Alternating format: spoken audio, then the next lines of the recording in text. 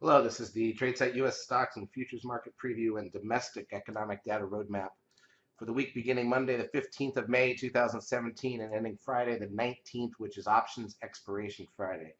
Here's a look at the ES front month futures contract. This is the daily chart of the broad market and futures form, which is the way that you look at the market.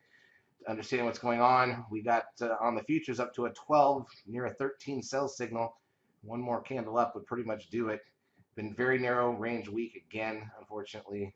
Slow drift lower for the most part, but we're still sitting right where we've been for months. It's been a 80-point range on the S&P since February, early February. We're now into May. So not a very exciting market overall. Let's go through the major indices on the daily charts. Then we'll look at the intra-week action to see what happened. And we'll take a look at the economic data going forward. Again, options expiration this week. So here's crude oil.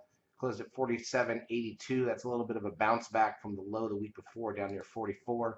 Gold up $3.10 on Friday to 1227.30.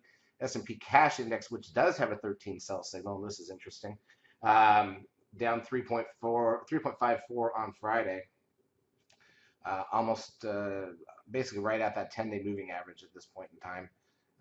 We've got the NASDAQ 100 up 1259. Basically, the new closing high on the NASDAQ, thanks to some of the usuals, Amazon being up 13 again, because why not? We'll get there in a minute. SOX up 2, not a big deal. Biotech's up 10, still operating under the 13 sell signal from 2 months ago. There, you could pretty much say that's worn off at this point. The VIX at 1040, again, some of the lowest readings ever achieved on the VIX this week, as it broke under $10 for a bit and even closed under 10. Can't remember when that's happened.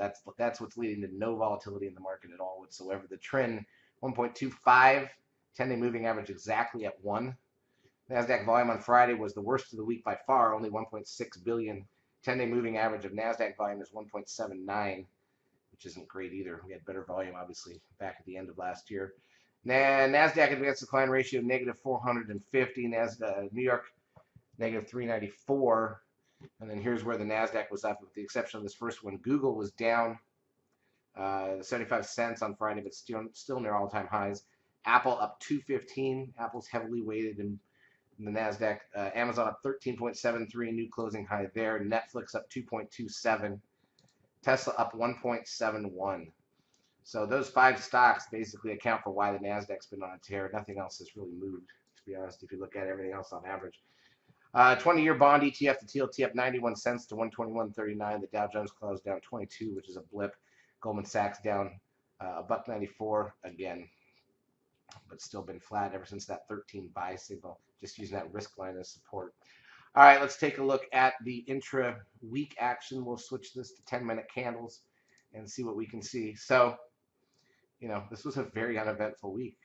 The funny thing is, we did better probably Monday, Tuesday, Wednesday with stocks, even though Thursday is the one day they had a little bit of volatility. The gap down, the push lower, and then the bounce back in the end. But yeah, Monday very flat, narrow range. Tuesday very flat, little gap up, went a little higher, but then came back, closed even. Wednesday flat opening, little pop before lunch, and then dead flat in the afternoon. The net of those 3 days is that we were basically in an 11-point range for the whole time, and we closed even. And then Thursday, gap down and pushed lower, but came back a bit. Couldn't fill the gap, but closed right where we opened. Friday, a little gap down, and then dead flat all day on that very, very, very light volume. Here's the NASDAQ side.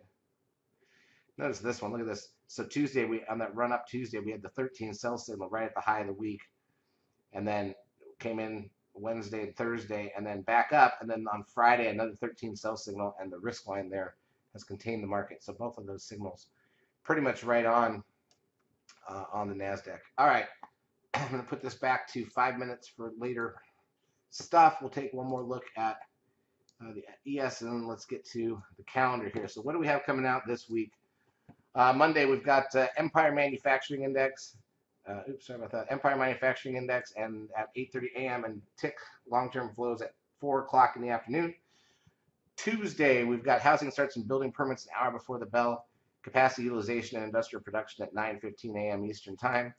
Wednesday, we've got the MBA Mortgage Applications Index at 7 a.m. Eastern. Crude oil inventories at 10:30, an hour into the market. On Thursday, we've got initial and continuing jobless claims in the Philly Fed an hour before the bell. Leading indicators 30 minutes in, and natty gas an hour in. Friday, there's no data, but again, remember, it's options expiration. This is not a triple expiration, so we would potentially have an options unraveling move Wednesday or Thursday if there's anything to happen. Market's been so flat, hard to believe there's heavily weighted options positions either way, and it's not triple expiration. So again, we may not see much of one. We'll keep an eye out for that. Charts as usual brought to you by eSignal. If you've not yet taken a trial of our services, feel free to do so. We will help you out for a couple weeks. Hope to see you there. Have a great trading week.